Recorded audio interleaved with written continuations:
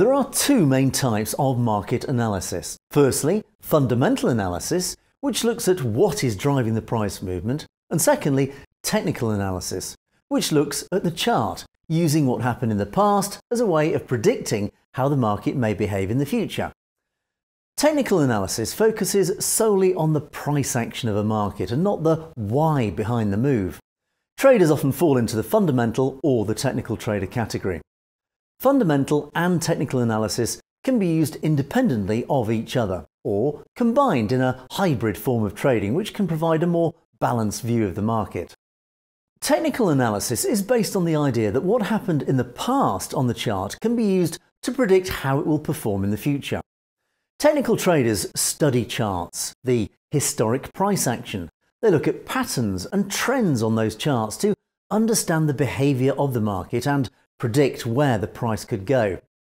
For example, a technical trader might notice that if a stock keeps falling to 100 pence and then rising straight away, a technical trader might place an order to buy the shares next time the price dips to 100. This level here could be considered a support level. So let's take a closer look at support and resistance. Support and resistance are a key part of technical analysis. So much so that many strategies can be developed using support and resistance. The best way to think about support is it's the floor under the market, and resistance is the ceiling. Support and resistance levels exist because of the number of buyers or sellers. When there are more buyers, the price rises, and when there are more sellers, the price falls. The support and resistance levels are the turning points.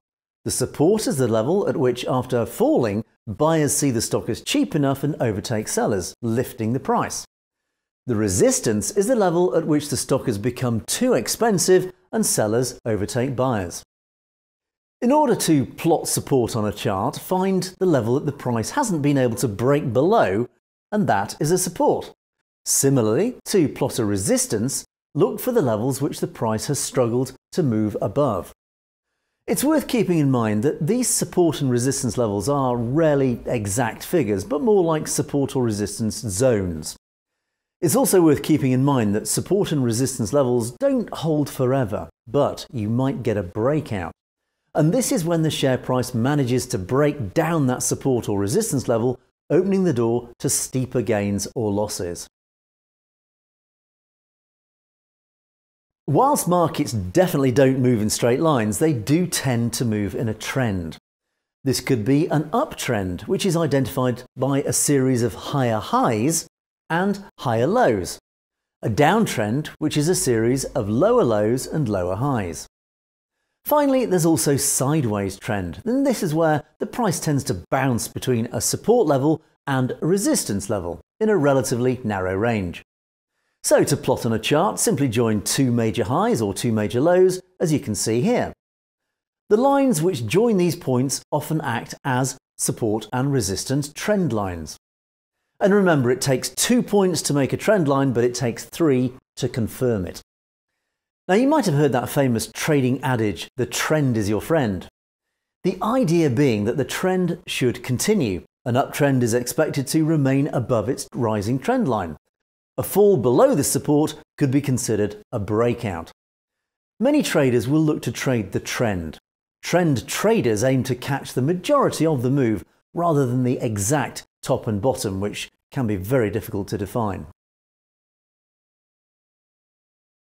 In this introduction, we've introduced you to what technical analysis is, the idea of support and resistance levels, trends and trend lines. These ideas should help you to start looking at charts more closely and understand how you can use them. Moving on from here, it's worth considering chart patterns, candlestick patterns, and indicators that you could use to help form your strategy. Now, here at Atlantic, we provide a full advisory service. You'll have a fully qualified investment advisor by your side every step of the way. Essentially, if you have any stock market headaches or just want a second opinion on a share that you're watching, please don't hesitate to contact us.